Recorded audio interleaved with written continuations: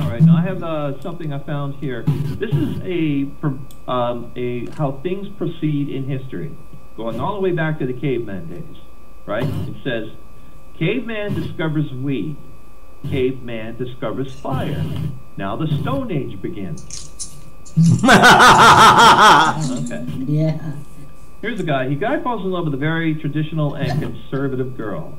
That means no sex before marriage, but he doesn't care. He loves her. After a year of dating her, he decides it's time to propose to her. So he heads to the girl's father's house to ask for his blessing, because that's what you do in conservative families. And he goes, "Hello, sir. I'm here to ask for your daughter's hand." Well, a bit skeptical and looking to see if he really does love her, the father asks, "Why is that?" The guy lets out this kind of long, drawn-out sigh and said, "Well, mine have gotten really tired." That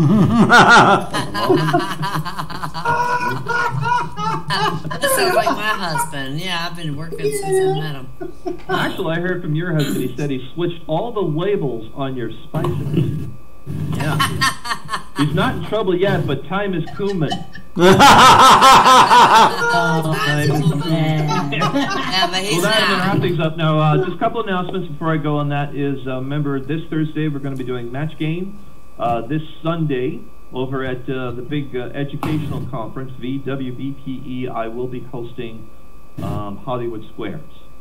So if anyone wants to show up for that, I don't know exactly when, but they'll be sending out the announcement. So I'll have to see you later. And coronavirus thing, and as Catboy was just saying, there's parents trying to figure out, you know, what we're going to do about school. And I've decided that if it comes to parents homeschooling their kids might as well just go to a convent, because have you met some of these parents?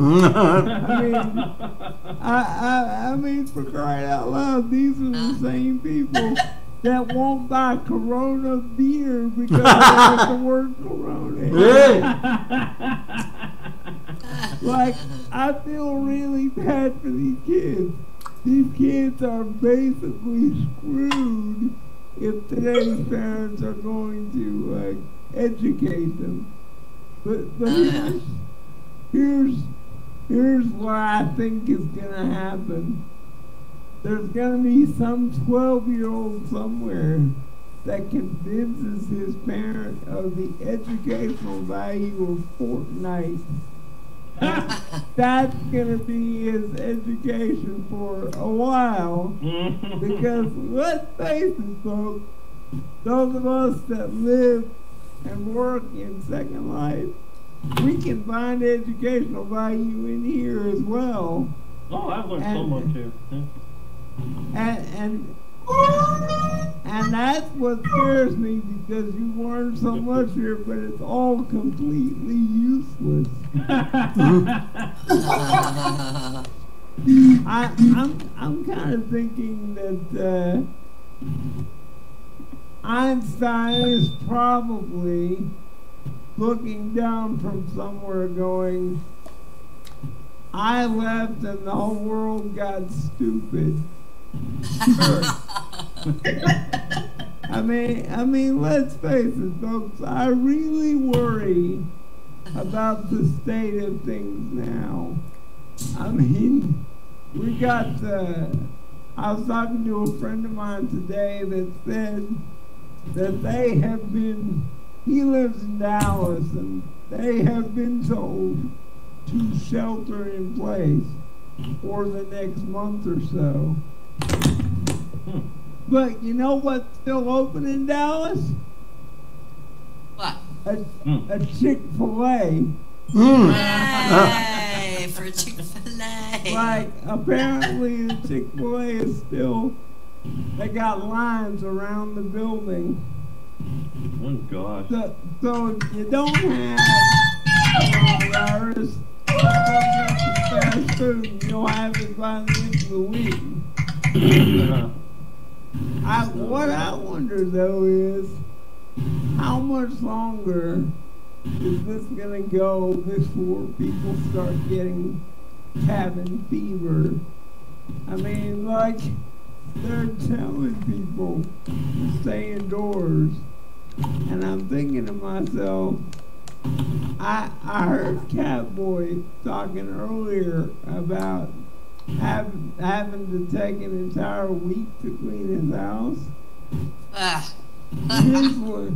Here's what I want to know. If you tell all of these people that they can't leave their house, they can't do anything, we're all going to look like a bunch of hoarders. I mean, can you imagine how much new content that show's going to have? All these trashed out houses and all these people just living in filth. I mean, for crying out loud, it's basically the worst American holiday ever. We're gonna have a bunch of drunk, overweight, uneducated idiots when this is all over. Well, so it's more of the same. Yeah, It's more of the same, yeah. Well,